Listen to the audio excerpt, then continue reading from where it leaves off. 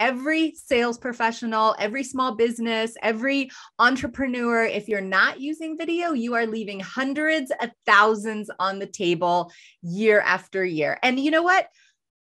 It's just a matter of time before everybody's using video. So why not jump in now and be a pioneer in your space? Because we have an opportunity, unlike any other time in history, it's like, I like to relate it to the cell phone. Like when Rob, do you remember sales before the cell phone?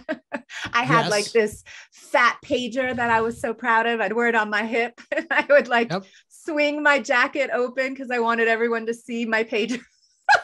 That's right.